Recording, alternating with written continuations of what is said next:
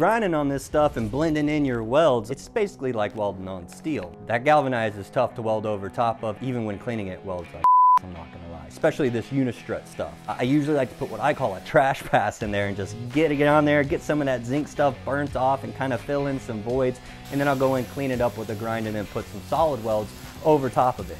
As far as blending those welds down, if that's what it calls for, you're in the clear, man. You can blend it as best as you want, get that weld nice and flat. If you see some imperfections and dots and those aren't acceptable, just dot them up with whatever welding process you're using. Fill in those little spots, blend it back down, and you're good to go.